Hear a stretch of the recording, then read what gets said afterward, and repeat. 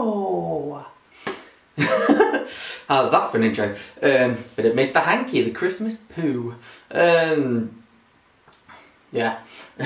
So yeah, I'm Shockz16. I'm back doing another one of those Shockz vlog things that I do. Yeah.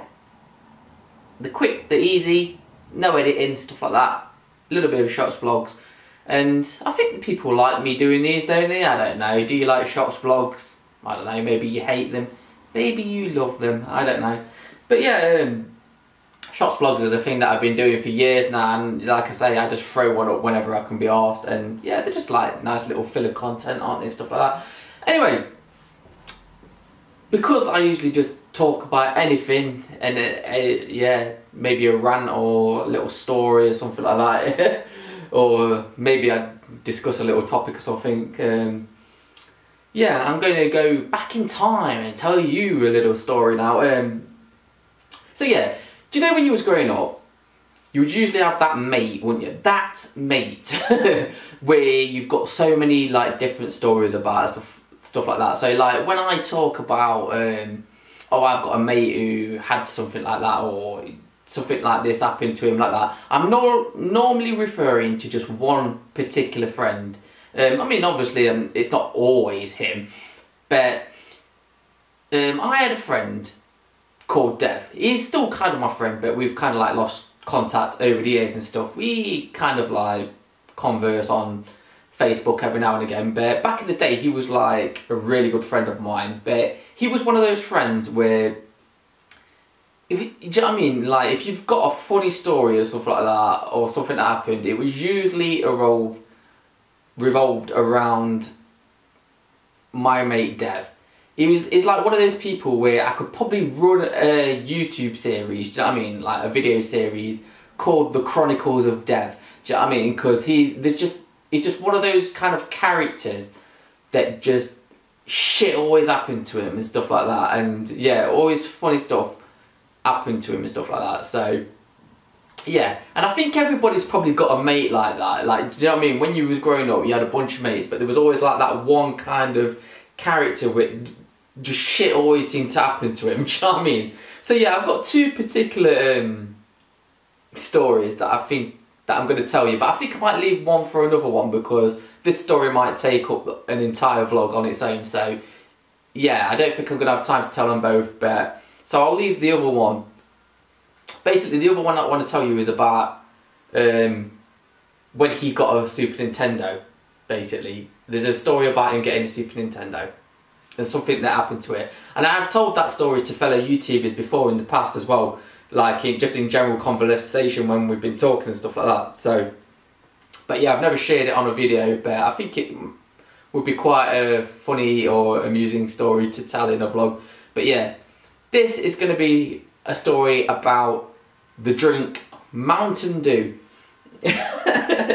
So this was sparked off by one of those pictures you see on Facebook, and it was like a picture of a guy, I think he's like on a building site or something like that, and he found an old bottle of Mountain Dew from the 1990s or something like that, and it says, like the text on the picture says something about builder finds like bottle of Mountain Dew from the 90s and he would have won a Super Nintendo or something like that, because at the time Mountain Dew was running a competition where you could win a Super Nintendo and other Nintendo accessories and stuff like that. And the way you won it is you got if you got a picture on the bottle cap or something like that. However, that picture, can I just, if I can find that picture actually, I'll put it up. I'll show you a screenshot of it or something like that. But let's just point out that first of all, that screenshot is absolute bollocks anyway. That guy wouldn't have won a Super Nintendo because if I remember rightly, well, if I've got my facts right about that competition, is the way that competition worked is you won whatever was on the bottle top. And if you see the picture that he's got on the bottle top, it isn't a Super Nintendo, it's a Game Boy, and so at the most he would have won a Game Boy. And secondly, it's only part of a picture. I think it's like the bottom piece or something like that. and I think you had to complete the picture, so you would have needed at least more than one bottle top to complete the picture. So yeah, well done for finding a bottle, do you know what I mean, an Early's Mountain Dew bottle or something like that with a picture on it, but it wasn't a winning one. So yeah, that picture is complete bullshit anyway. But yeah, this is what sparked it off anyway, Mountain Dew, because it's about a competition. It's about a dev basically winning a competition which involves Mountain Dew. So no, let me take you back to the 90s. This would have been about 1995 or something like that. So we would have been about 13, something like that. 13, 14, going on for, yeah, about 14, something like that. Probably 13. Do you know what I mean? Because I think it was about like early 1995, something like that. Anyway, in the UK, we've got a TV channel here called Challenge TV. Now, Challenge TV is a TV channel that basically reruns all the old like TV game shows. So you know, you've got like classic Bullseye, classic Who Wants to Be a Millionaire on there and stuff like that, as well as other things like Takeshi's Castle. And it also, like, nowadays it runs like remakes of stuff, so you've got like new blockbusters and stuff like that. But yeah, it still runs the old stuff on it now. But one thing that you don't get on like new Challenge TV, anyway, well, I don't watch a lot of Challenge TV, so I'm just guessing really, but I don't think you still get it now. But back in the 90s, when they was looking for like filler, like say if a programme didn't quite run as long and they needed something to fill in before the next programme came on, something like that, they used to do like a little bit of in-studio parts where they would run competitions and stuff like that, and it was mostly like stuff like they would put like a word search up or crossword or something like that, and it would be live in the studio, so you could ring in, and if you could fill in like one of the answers on the crossword, or you could find a word or something like that in the word search, and you would win a prize or something like that. And this particular one, again, I have looked on YouTube as well to see if I can actually find the footage of when Dev won this competition. But yeah, one particular time, they was running a competition which was sponsored by Mountain Dew or something like that. So yeah, Mountain Dew in the UK is one of those drinks that came out in the early 90s. It didn't do too well, and then it came back out in the early 2000s, and now it's doing well again. So now you can get all these different flavoured Mountain Dews and stuff like that. Basically stuff that you've probably had in America and yeah, other parts of the world for years and years and years, that have done really well. But yeah, Mountain Dew on its initial launch here in the UK didn't do too well. So it was kind of one of those drinks that kind of hit the shelves, went away, and then like I say, it kind of made a big comeback in the early 2000s. So, but yeah, this certain competition was being like sponsored by Mountain Dew, and you could win like a host of Mountain Dew prizes. Like you could win caps, like Mountain Dew caps, t-shirts, I think there was like holdalls, bags and stuff like that, just a range of Mountain Dew stuff. And I think, but one of the top prizes was a lifetime supply of Mountain Dew, right? So, so bear with me. So like I say, it was like, I think it was a crossword puzzle that they had up, and yeah, you had to fill in one of the crossword like answers, and depending on which one you could fill in, depended on which prize you got. And I don't think you knew which prize you had won until you got the question right, basically. And just for a laugh, we was watching it, and we were saying, we was like goading him on. We was like, Dev, phone it up, because he knew one of the answers. We was like, phone it up, go on, get on, and answer the question. So there was me, there was Dev, there was Dev's older brother, who was quite a lot older than us. And then there was our other mate, yeah, I think our other mate, Darren, was there as well. So we was goading him on to do it. So he rang up, and he got this question right anyway. But the thing is, he was underage, because I think you had to be over 18 to enter the competition, something like that. So we had to pretend, like when he won, that it was actually his older brother. So like the competition got put in his brother's name. He gave his brother's name and stuff like that, because his brother was older than us. So yeah, anyway, he answered this question, he got it right, and lo and behold, the question that he answered was the top prize. He won the lifetime supply of Mountain Dew. And that was that. So we didn't really think anything about it. But the funny thing is, we had a friend called Tony who used to live on, like, not far away.